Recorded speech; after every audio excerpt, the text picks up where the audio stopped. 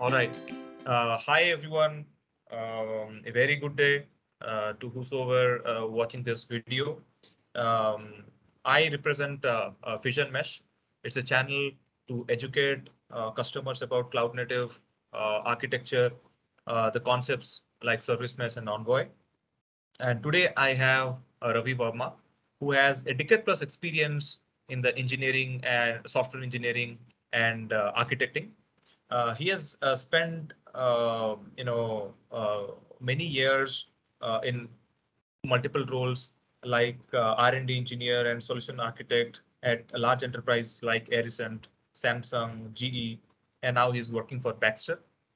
Right now on Ravi has a passion for open source technologies, and he'll be sharing his understanding and knowledge about Envoy proxies. Over to you, Ravi. Thank you, Debrasi. Hello, everyone. So we'll be starting today to discuss about what is Envoy Proxy and why do we need to use it. So without wasting much time, we'll be going to start. Okay, so nowadays, if as we see the trends are emerging, like most of the applications are growing on the cloud, and then most of the companies are using cloud. Like now that on-prem servers and all kind of thing, now it is not in much use. So more and more cloud, and then all those applications will be developed for the cloud. So that's the first thing. The second thing comes into picture when the application becomes very big and big. It is very difficult to manage a very large application, which is a monolithic application. Like it is doing everything, and if some issues comes into that one, then it is nightmare to debug it and to find the issue. So that's why it is broken into pieces, smaller pieces. Those are called basically microservices, and those microservices interact with each other to perform or to achieve a larger goal. To achieve that one, we need to break the basically services into even smaller parts. Those are called modular. It allows application to be developed independently. Like a particular module can be developed by another developer, and like all microservices can be developed by different teams, and it can be integrated at the end to perform the to basically to achieve the larger goal. Now going to the next slide. So as we understand now, like if the applications are going to be smaller, lot of like components will be there. So they need to talk to each other, share the information so that it can be processed by one service, and the solutions can be, or the processing, after processing the feedback can be given to the back to the again to the previous service which requested. So for that we need a channel kind of thing, or we need an interface for that they can communicate. So those are the APIs.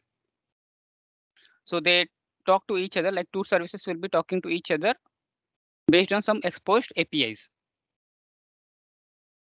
So now that as it is increasing, so now the deployments comes into picture. Like if the application is very enterprise application is very big, so those can be running at the multiple cloud services, not only the intra, it should be inter both, like intra clusters. It can even like one application is hosted at AWS, the another application can be hosted even at the Google Cloud, and they should be able to talk to each other to basically communicate to share the information. So what happens if the application as it is growing very big and big? So what happens? The developers, the problem comes to the developers. Now developers has to find out the problem. Basically, they need to write the logic for the business logic to achieve something. After that, along with that, they need to write the logic even for the communication. So that's a very frustrating for them. Like they need to manage both the things. So to solve those problems, we'll be seeing how that Envoy proxy solves the problem in the next few slides. So here comes the Envoy proxy. So it solves basically it isolates the networking part of the application, and developers need to only focus on the application part. they need not to worry about where is the another service running, whether it's running on the AWS, whether it's running on the Google Cloud, whether it's running on on-prem. No need to worry about it. Just write it, and then all other things, the communication part will be taken care by the Envoy proxy. So that's where it comes into picture. So we'll be digging more into this one and then understanding how it works really. Okay, so I'll be opening my whiteboard so that I can explain it how it works.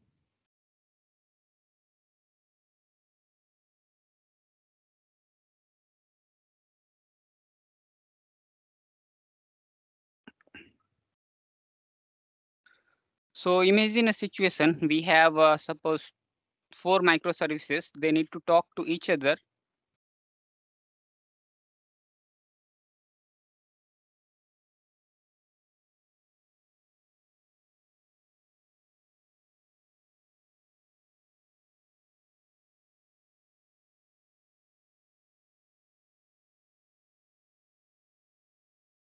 Or even we can imagine more.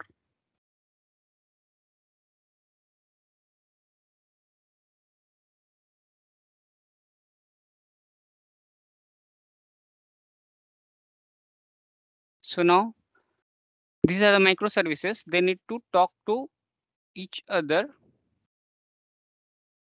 over some channel.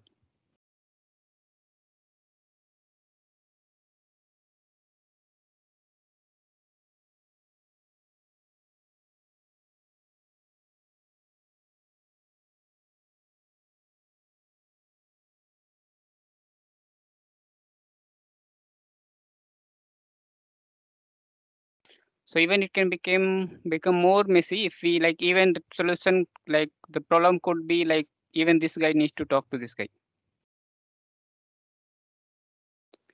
So this way like our communication channel will be like more problematic, and it need to have a dedicated channel to discuss with each other. So now the problem is, as these servers or microservices will be running on the cloud, anyone in the middle can infer the information which is getting shared between these microservices, and the information can be leaked and used in another way. So that's the first problem.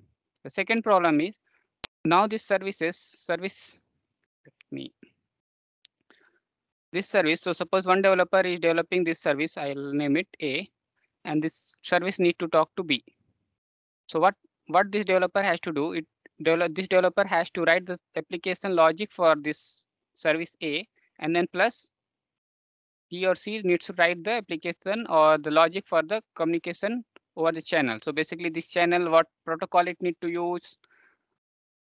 So and where all the security things need to be handled by the developer itself. And the same thing goes here. So for all the communications everywhere, the developer itself needs to make sure that all this channel is secure, plus the communication part, whatever it is writing here, it goes into the same protocol. Like this guy is also talking the same language than this one, so that only then it can be understood. Otherwise, it will break the communication. So that's one thing. So it applies to everything like A, B, C, B.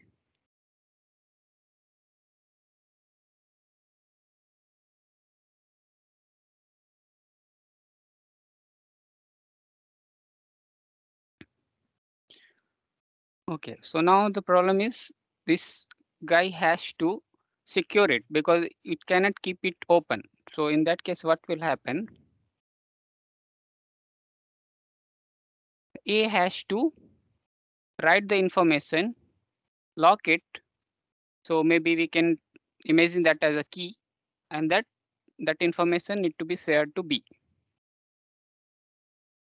And that box will be opened by B and then read with the same key. So that like, and they both share the same key so that this guy can lock it and this guy can unlock it. So that now we are making the channel secure. So this is where the TLS comes into picture. Transport layer security. So this takes care of the securing the channel. So now, as I have developed here, suppose imagine we have thousands and thousands of services and they need to talk to each other. So what will happen? Each developer has to make sure all those thousands, they are following the correct rule to encrypt it and send the data to the another channel, to the another service, and it is decrypted properly. Otherwise, they'll not be able to talk to each other. So that's becomes very messy for the developer to manage both the things. So isn't it good if we have someone like some helper kind of guy or a service, which what will happen? It sits near to this one and then takes care of all networking related things. So this developer has to only write the application logic, but all other communication related thing, network transferring, encrypting, and all those things need to be taken care by the helper. So in that case, the life of the developer will become easy, plus the maintenance of the application itself becomes easy because it is having only the application logic and the networking part is separated out. So if any issues comes into picture, so it will be very easy to find it out whether the problem is with the application or with the network logic.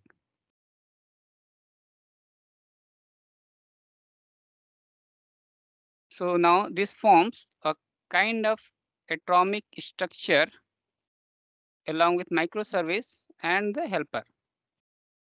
And this helper is nothing but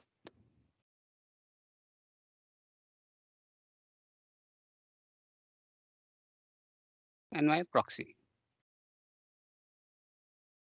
And as it is sitting next to the service, this is also called sidecar. So, and all those things need to be deployed to all the services, like all the sidecars need to be deployed along with all the services so that they can talk to each other over the proxy. And this pattern of the deploying the sidecar is called sidecar deployment.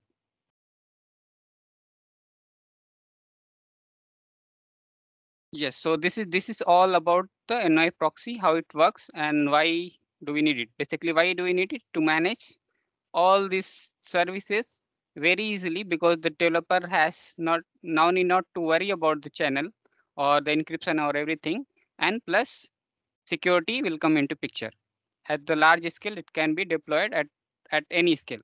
So that's where Envoy comes into picture.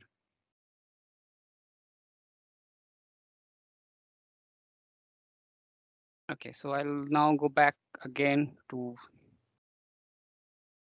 the slide.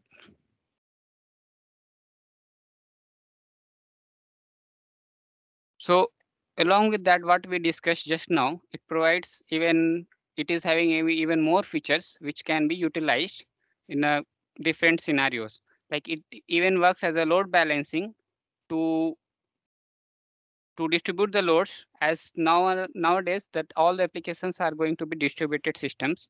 So the load to a particular service can be transferred to the other service so that it can be handled in an efficient way. So now we saw just now, like it uses the microservice, so it can be utilized like from migrating from monolithic to microservices based architecture. It is very easy to go with the proxy.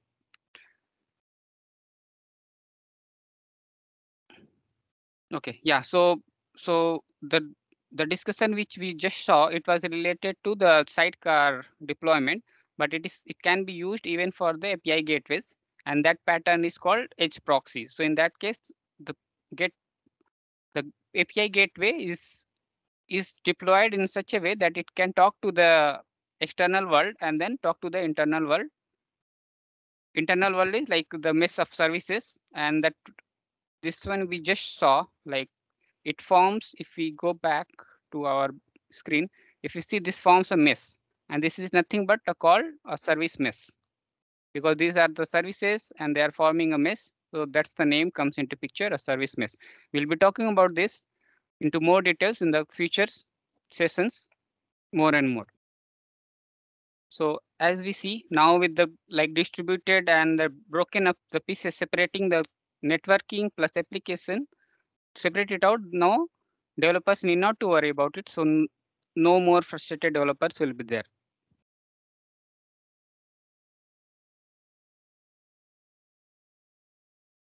Thank you. Let's meet in the next slides.